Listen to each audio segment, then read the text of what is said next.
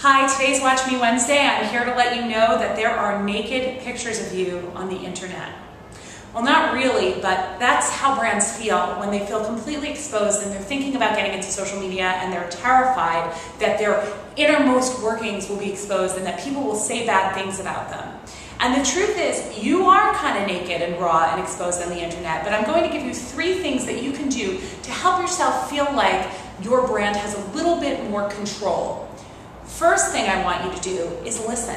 Listen to how they're talking about you and what you're saying. It's going to give you better insight into your brand in general. And also, is there already negative conversation? If there's already negative conversation happening, all you'll be doing is helping to really direct that negative conversation and help combat it and help turn that negative conversation into positive.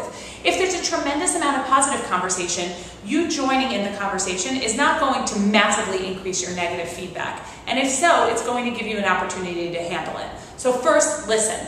The second thing I want you to do is just show up. Have a place where people can vent their frustrations or give you major kudos on the internet. By having a Twitter profile or a Facebook page, it gives a way for consumers to really have that conversation directed.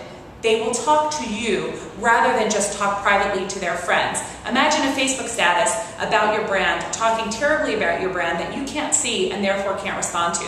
Give them a place where they can talk to you. And finally, the last thing you want to do is you want to respond. You know, imagine somebody looking at you in the face and having a conversation with you and saying, "I'm really frustrated with you," and you not answering, just staring them in the face.